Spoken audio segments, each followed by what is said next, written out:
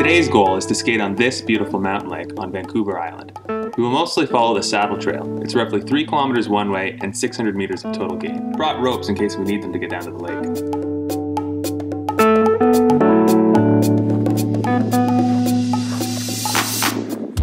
Mount Arrowsmith gets a lot of precipitation in the winter, so Jewel Lake usually gets snow covered very quickly after freezing, making it impossible to skate on.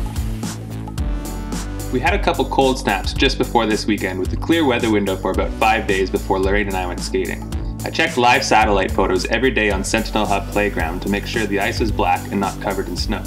You can get a rough idea of the snow levels on satellite photos, but there's also a weather station close by at a similar elevation, and it was around an average of -7 or 19 degrees Fahrenheit for the last 5 days. This is enough time to have at least 4 inches of ice, assuming the water is already close to zero.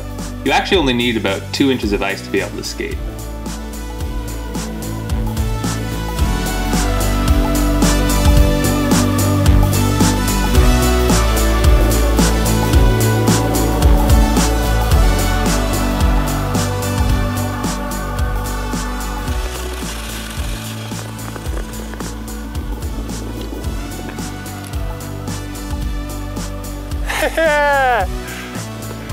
How neat is that? Oh my god.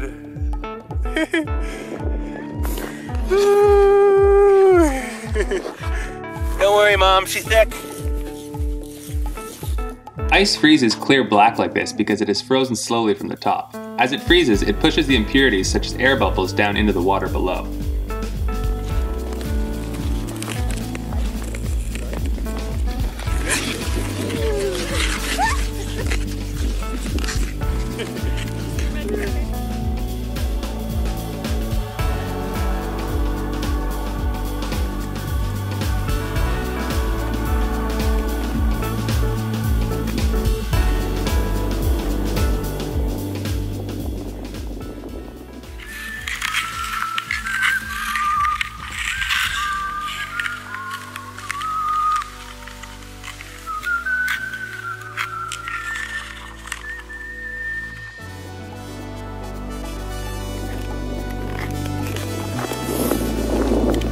Woohoo!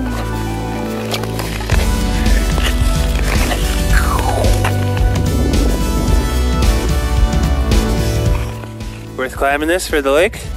Yes, definitely.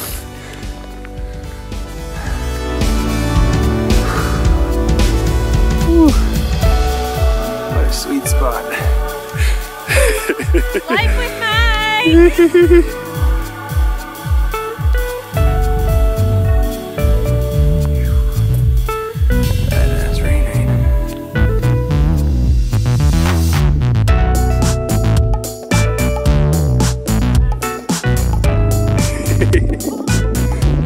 Ice climbing those ice falls behind the lake next time I get out here, so please subscribe to Nature Man Mike if you want to check that out.